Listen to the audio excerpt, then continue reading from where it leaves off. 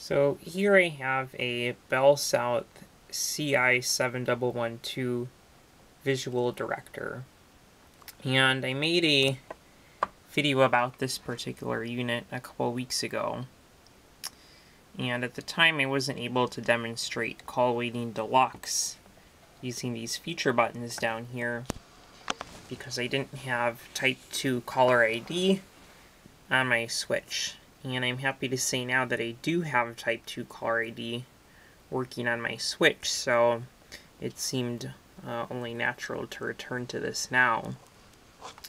And what I ended up doing for that was basically writing my own orange box script. I started taking a look at some of the things that are around, so some of you might have seen this program before, SOB Orange Box, which does what it looks like. It lets you spoof a call waiting.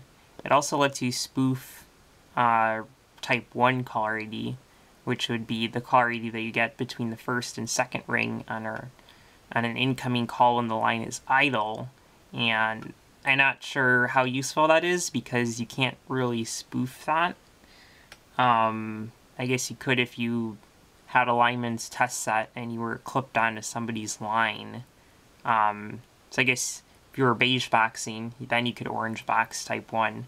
But for the most part, when we talk about orange boxing, we're talking about Type 2 caller ID, of course, which is call waiting caller ID, which is the mode that it's on here. So typical MDMF fields. What I was frustrated by was that programs like this, for one, this is a Windows program, so it's good for interactive use and playing around with, but not great if you want to connect it to an Astra system or something like that. And not also, one, because it's Windows only, and two, because it's not scriptable. It's not, you can't call this from a program and use this non-interactively. So the second thing was this only includes the standard fields. So you see number, name, and the time and date. And also implicit here is the presentation, which you can toggle with privacy. So that will basically go between out of area private and presentation allowed or available. And those are basically the four standard parameters for MDMF caller ID. But there are other parameters like redirecting number, redirecting reason, the call qualifier, which on this particular unit, it does have the ability to show that. I think just because of the angle that this is currently at, it's not easy to see. But on this visual director, you can see that there's an LDC indicator there for long distance call. So this supports call qualifier. The only call qualifier there is long distance call. And for redirecting information, it supposedly tells you if a call has been forwarded to, and if it was forwarded because the number called was busy. So that's interesting. Most lines obviously don't support that, or I should say that most caller ID generators, most orange boxes certainly, and I'd be surprised if any ATA supported those parameters too. If you have a POTS line from an incumbent local exchange carrier, then they might be sending those parameters. They might not, though. So that could have changed over the past 20-25 years. But this unit does support that. So supposedly if you send that to the unit, it will display that information in some way. That I haven't tested yet. But what I have tested is, what I ended up doing was basically writing my own Type 2 caller ID generator, or orange box. And that allows me to send the FSK needed in band and basically send call waiting caller ID. That was necessary because the way that this unit is configured it will not operate the Call Waiting Deluxe buttons unless it has detected that there is a call waiting. And I think it gives you some period of time, either 30 seconds or a minute, something like that, to do something with that. After that, the buttons get disabled again. So it does need to recognize a call waiting, and if it gets an error, it won't let you operate the buttons either. So it needs to successfully receive call waiting in order to use those buttons. So when I was initially setting up Call Waiting Deluxe, I just tested manually without one of these units, but now that it is working, it should work with this unit. So on this unit, the flash relay is broken, or not the flash relay, but one of the relays is broken. So on a call waiting, you hear the FSK, and obviously it doesn't receive any of the data since it doesn't unbridge the line. So we'll be testing with this visual director here, which has the working relays, which will allow us to operate these feature buttons. I have this phone here wired to the visual director, and then I have the visual director wired to this lineman's test set connection block. And the reason for that is so I can go into monitor mode on the butt set, and that will just allow us to hear some of the things that the unit is doing, which typically you wouldn't be able to hear. But to show you that, if I go into talk mode to actually originate a call, you can see that the light comes on the visual director to indicate that the line is in use. So I'll turn that off, and actually I'll go into monitor mode, and that will allow us to hear some of what it's doing. So a brief word about how Call Waiting Deluxe works.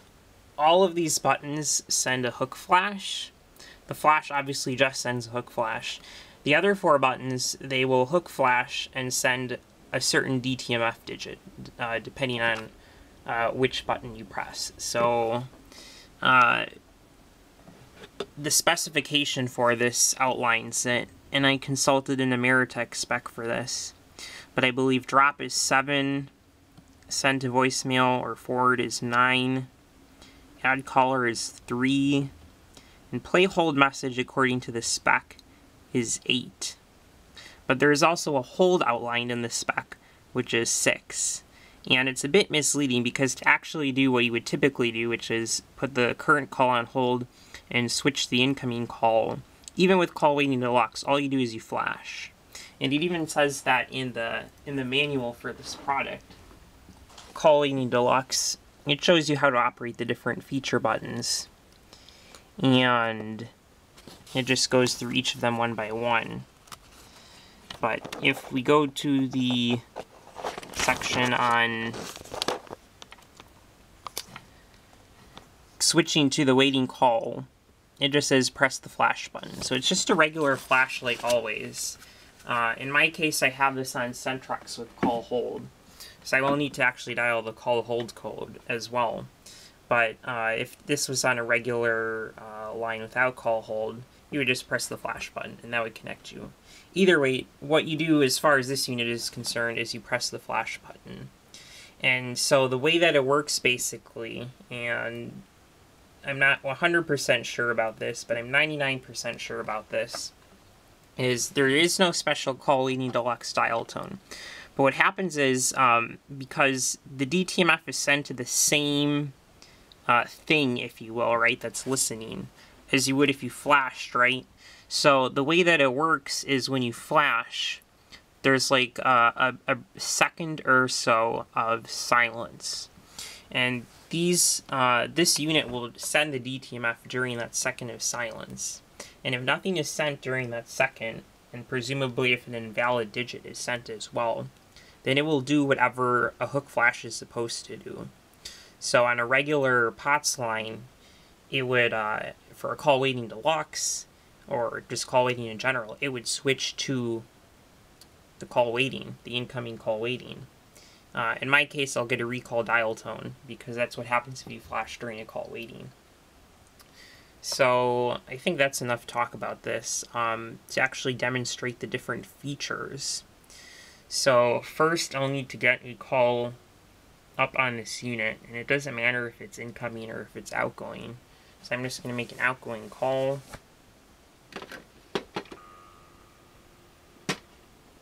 And let's see here. Is this audible? Yeah, it is audible. So you can hear that here as well as here. I'm just going to go ahead and I'll call that phone there.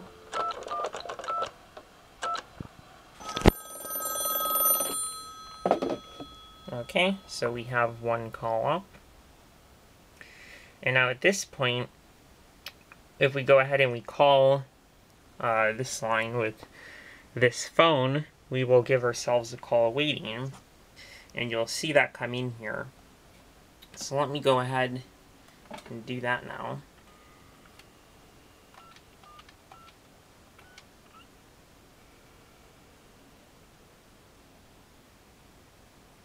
Oh, I dialed the wrong number. I dialed the number that I'm used to this line, this phone being on.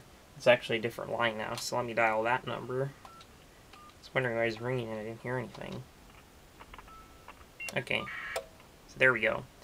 And you might have heard the FSK on here as it was sent.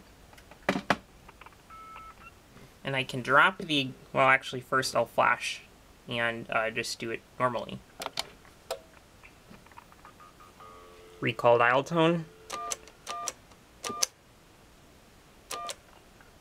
Okay, so I just dialed the call hold code, which on my Centrex is 111, and I switched to the call from this phone. So if I press a button, but if I dial on here, you don't hear that because it's on this call right now. Now I can flash again and dial the call hold again to switch call hold code again to switch back to this this call here.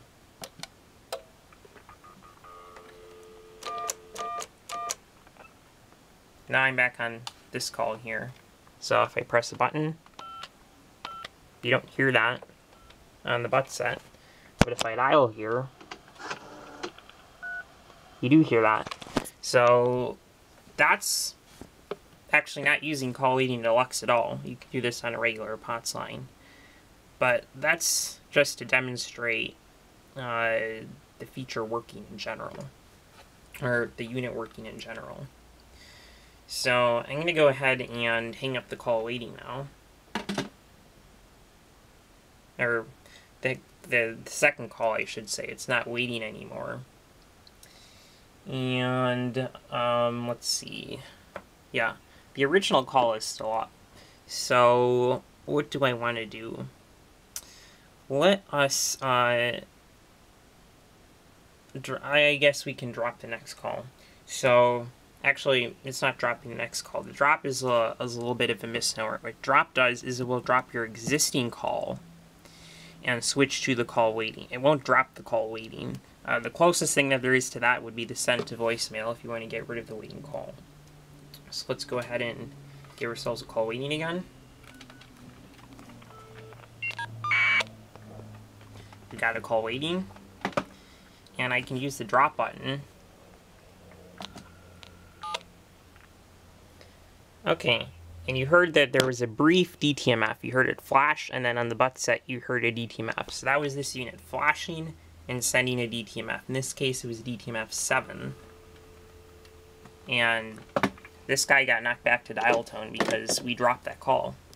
And now we're on this call here with this line.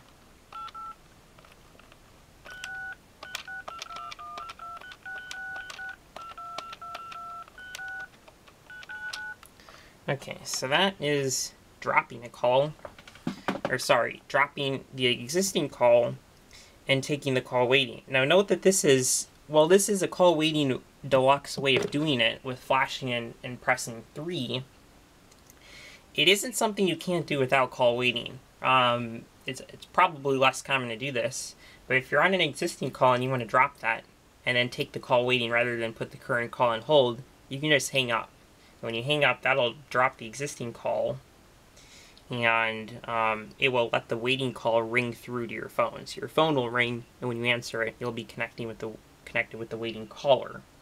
So this isn't new. I mean, it's a new way of doing it, but it does the same thing that you can already do without call waiting. So it's a little bit more convenient, I guess, because you don't have to hang up and then wait for your phone to ring again. So it's quicker, I'll give it that.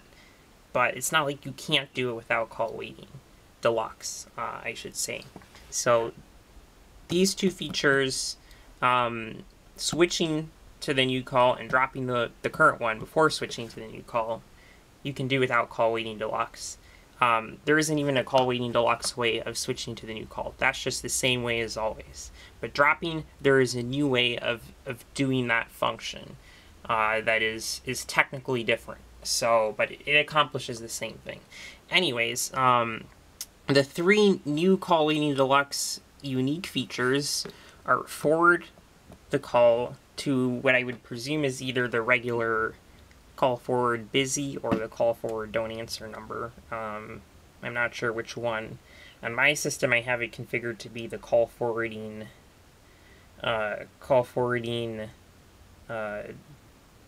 don't answer number. I'm pretty sure. So the call forwarding don't answer, and the play hold message is straightforward. That just what I have that set up to do is the waiting caller will hear a hold message and the call waiting beeps will stop. So you can wrap up your conversation without that being without that interrupting you every 10 seconds, and then you can just take action on it later. Add caller is probably the most useful one that creates a three-way call with the waiting call. So it's like a reverse three-way call basically, which is actually a pretty useful thing. You know, play hold message, okay, that could be helpful, but, you know, send to voicemail, I guess. I mean, if you have call forwarding don't answer, that could happen anyway, right? So that might happen automatically anyway. You could just make it happen quicker. Again, drop and switch to the call waiting. Those already exist without call waiting deluxe. So, in my opinion, like, the only, like, really cool thing about call waiting deluxe is the add caller function. So, anyways, I'm gonna hang up this call now, and I'm doing that because I don't think I actually have a call forwarding don't answer number set up. So I'm gonna go ahead and forward my calls from this phone to this phone, and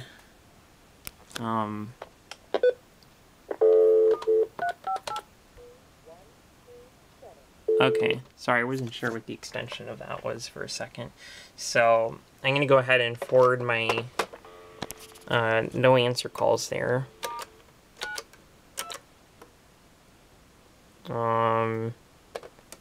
Thought I should get a second dial tone. Okay, there we go. 2127. And okay, so call is ringing in. I will answer it.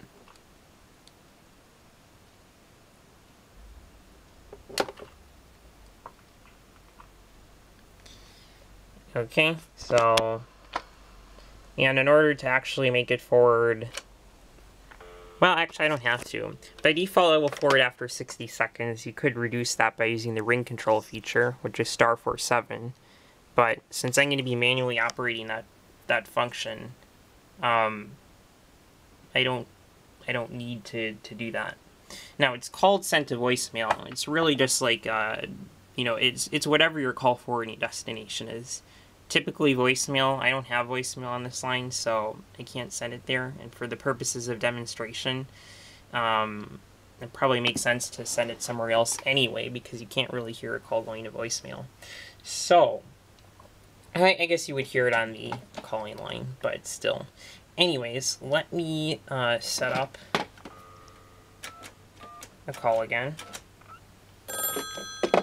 Okay, so that's set up. And we will do the send to voicemail function, which is really just a general forward function.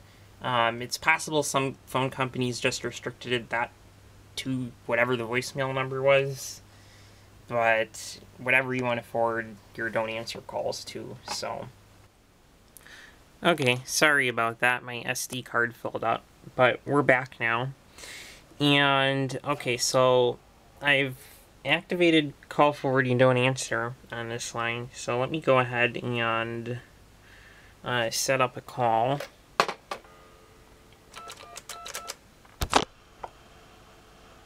Whoops, must have dialed the wrong number.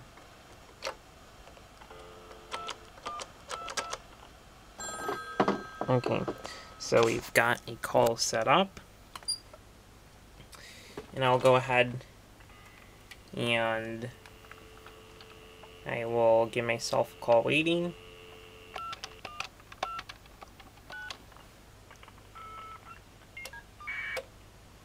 Okay, so FSK, call waiting clarity. I can go ahead and forward that call to that phone. And now that call is ringing in here.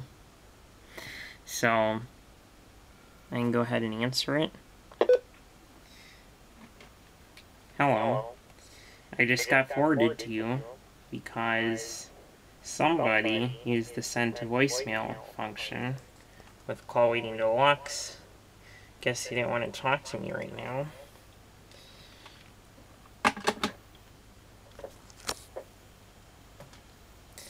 So that's all there is to that feature. Again, it says send to voicemail, but it's a general forward feature. So you could have it forward to whatever you have your don't answer or busy calls set to forward to. The way I have it set up is that if you have a don't answer number, it will forward to that. And if you don't, then it will just return busy tone, which seems like the most natural thing to do. It's probably how it was set up. It's also possible that they just would never have allowed you to have this service on your line without a number provision for that. I'm trying to be flexible here, so that's my implementation at least. The next function is the play hold message function. So for that, I'm going to use this line actually. I still have that original call up. So I'm going to go ahead and call myself, give myself a call waiting from this phone.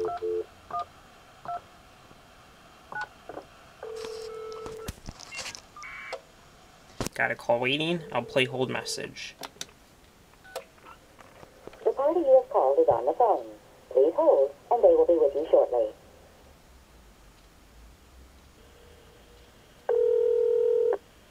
And then it goes back to ring back. You can hear a different ring back here. That's because I have, what's it called?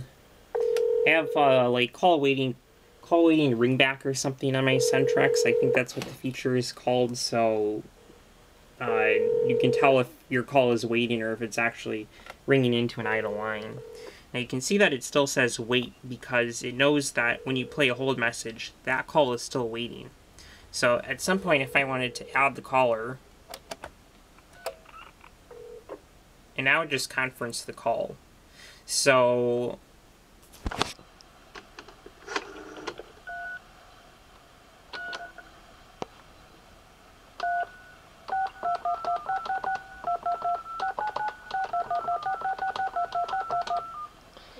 you can see that, yeah, we have a three-way call, and it's basically the opposite of a regular three-way call where you conference an existing call to an outgoing. With the add caller feature, you basically conference an incoming to an existing. So this is probably my favorite part of Call Waiting Deluxe, is if you can see that, you know, say you're talking to a colleague, right? And you know that your boss is going to be calling to talk about a project or something, right? And then your boss calls, and you see it's your boss calling on your screen. Rather than you doing what you typically do without Call Waiting Deluxe, which is flash, maybe dial the call hold code, and then you talk to your boss, then you go back to talking to your colleague, and you're like, hey, you know, you have those figures that the boss needs, whatever, right? Rather than going back and forth like that, just conference the boss in and have a three-way call. I mean, that's kind of the background behind a lot of these features, is things that save time, and this add caller feature is actually really useful. So even if the other 4 features probably will never get used, you know, I can't really... The drop feature, I mean, you might want to wrap up your call and just go to the waiting call, right? Send to voicemail. Honestly, that's just kind of rude. Like, I guess if you don't want to talk to somebody, you could do that. Flash and switch to the other call, that's pretty standard, right? But you would do that anyway. Play hold message.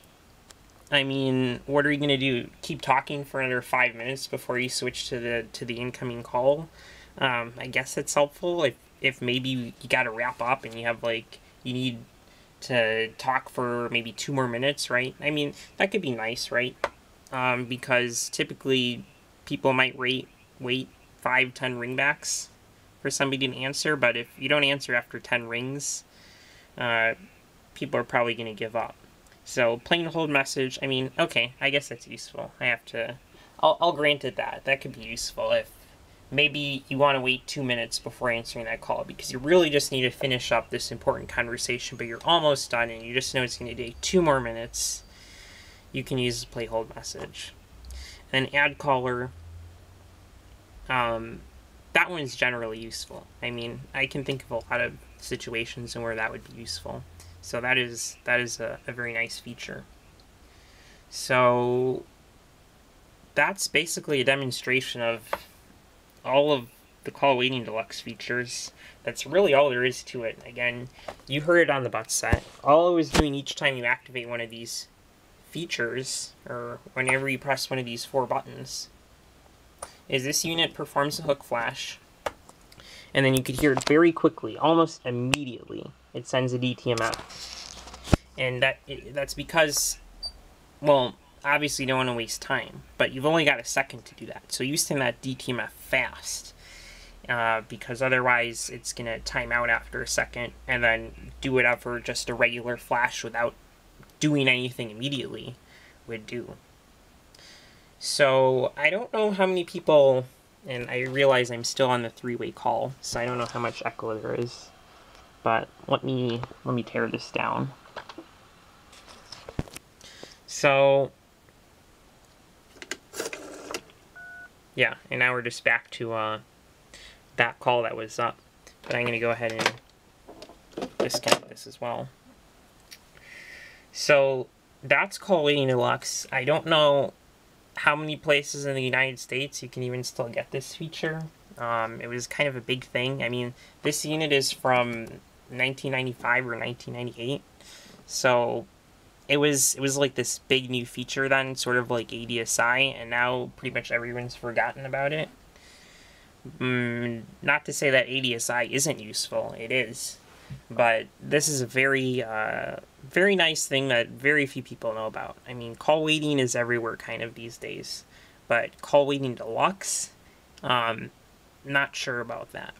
The other thing that I didn't remember until just now is that there is something called Advanced Call Waiting Deluxe. And Advanced Call Waiting Deluxe basically allows you to specify the treatment that the call waiting will receive in advance of you getting that call waiting. So you can use these buttons during a call waiting, but if you want to do it before, you can *76, and I'll do 8 for play hold message, and now if I get a call waiting,